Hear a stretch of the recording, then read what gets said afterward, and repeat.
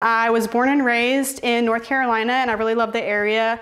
Actually had a couple of years that I spent living out west and then came back home to North Carolina and realized how much I loved it here. I just love all the trees and the people. I really think that it's such an awesome place to live. So I chose real estate as a career because I had a couple of rental properties and Airbnbs and I really wanted to get familiar with the real estate laws. I had no intentions of becoming a realtor. I just happened to have two good friends that got their license and joined EXP and I went along with them. My favorite aspect of being a real estate agent is the flexibility. Although I work all the time, every day, I still am free to take lunch breaks whenever I want, kind of have some self-care planned in with my schedule. So that really is nice. I absolutely love to cold call, believe it or not. I find it really thrilling.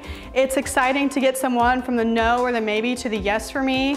It's really, really a rewarding experience. My favorite thing to do in Raleigh is to try new restaurants. There's always new ones popping up everywhere. So that is something that I really enjoy doing, especially on the weekends.